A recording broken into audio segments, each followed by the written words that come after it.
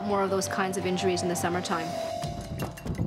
It's a cool summer morning, and Sheila's leisurely horse ride, one she's done hundreds of times before, is about to take a tragic turn. Without warning, the horse bolts, throwing Sheila to the ground. Found unconscious, Sheila is flown to Toronto's Sunnybrook and Women's College Health Sciences Centre. We were 6 kilometers from either the nearest house or even 4 kilometers from the road. I had a 15-minute window.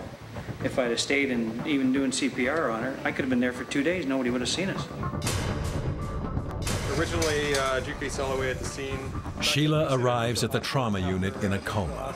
It is likely she has suffered serious damage to her brain, and the team must quickly assess the full extent of her injuries.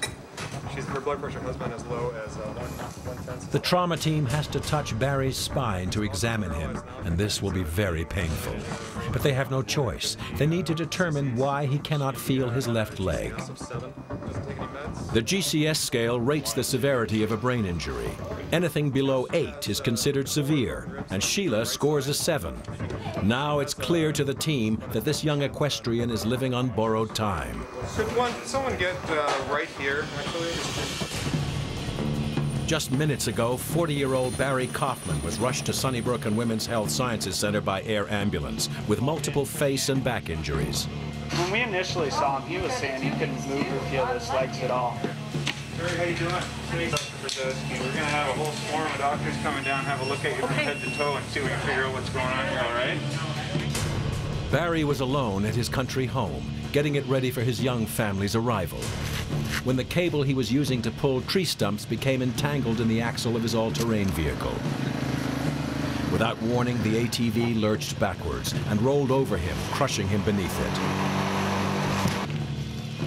Fearing he'd be left helpless for days, he found the strength to haul himself up onto his ATV and drag himself to the house, where he called 911.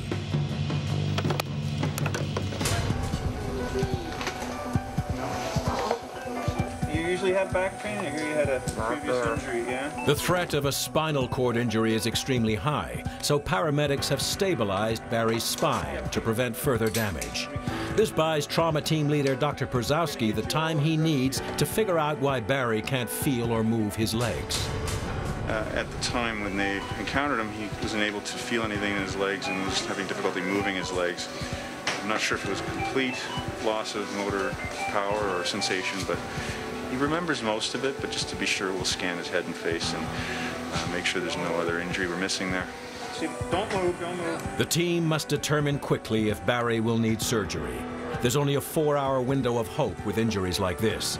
If they don't act fast, damage to Barry's spine may be irreversible. When he pushed down, I don't know, it hurts.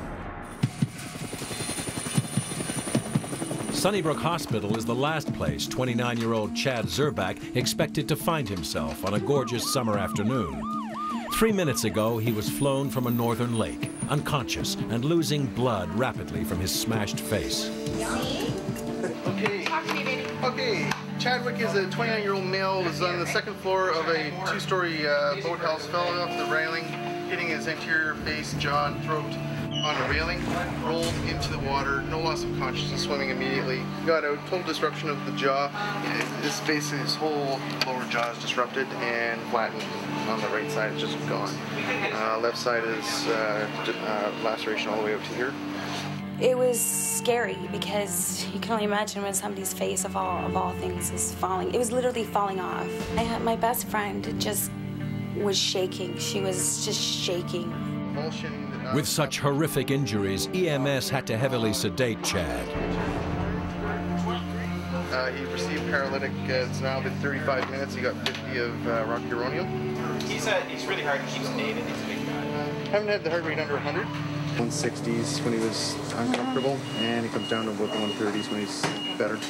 Chad is fighting against the drugs, and this is causing erratic spikes in his heart rate, a dangerous condition that could lead to a deadly heart attack. But until the trauma team leader arrives, all the team can do is stabilize Chad as best they can.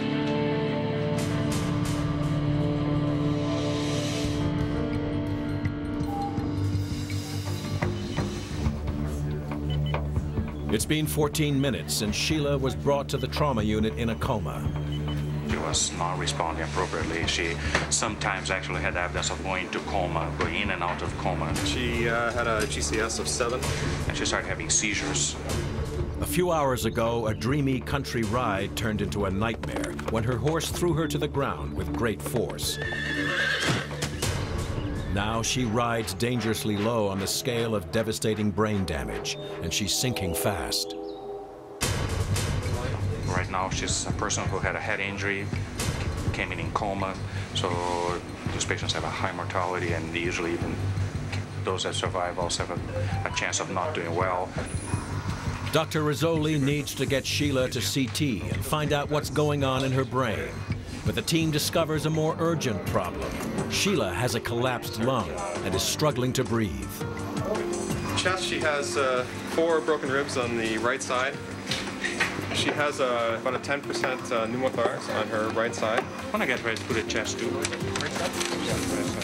Failing breath and possible head injury is a deadly combination. Dr. Rizzoli must insert a chest tube and reinflate Sheila's lung before her brain literally starves to death. I hate germs. I get attached to things